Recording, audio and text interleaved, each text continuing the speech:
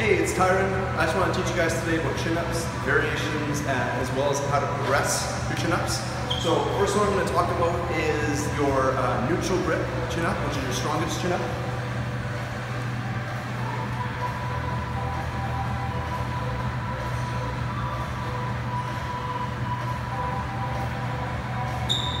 Now, a couple things to notice when you're doing your chin-ups to do it properly. Make sure you engage the biggest muscles first, which is your lats, and then your elbow flexors. You don't want to pull from the elbow first, but you want to pull from the lats and then engage the elbow flexors. Use the biggest muscles first, and then the smaller ones next. The next progression, which is going to be a little bit, you're going to be a little bit weaker on this progression, about 15% weaker.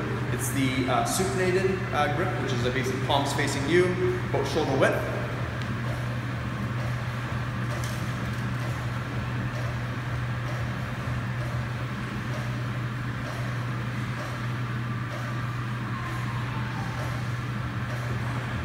Now, the reason why you're going to be about 15% weaker on the supinated grip as opposed to the parallel grip is because the sum of the four elbow flexors are at their most optimal line of pull when you're in the neutral grip. Another thing you'll notice when you're doing chin-ups, always make sure you do full range of motion. So at the very bottom of the hang position, make sure the scapula is fully up, and then you engage the lats first, and then bend the elbows like I was saying. And then also try to get your shoulder as close as you can to the bar or the handle, or bring your chest to the bar.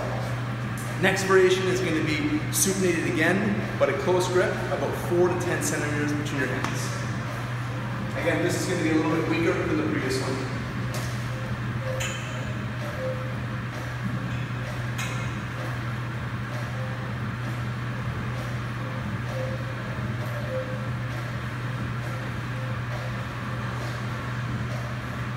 Couple more. Okay, next progression down, again a little bit weaker, is going to be your narrow grip pronated, which is also called pull-up. Again, 4 to 10 centimeters between your hands.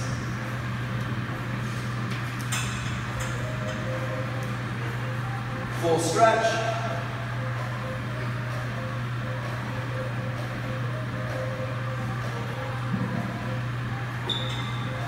And then the last progression is, again, pronated. This one's going to be about shoulder width, or actually a little bit wider than shoulder width would be better.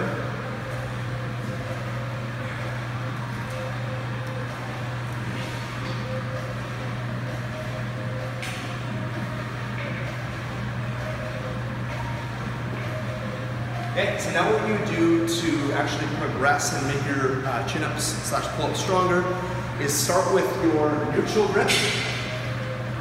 So this grip, and then every 6 workouts, okay, so the 6th workout, go to a harder progression. So you do 6 workouts with your neutral grip, then on the 7th or the 6th workout, you would do your supinated shoulder width grip, and then 6 workouts later, you do supinated close grip, and then so on and so forth.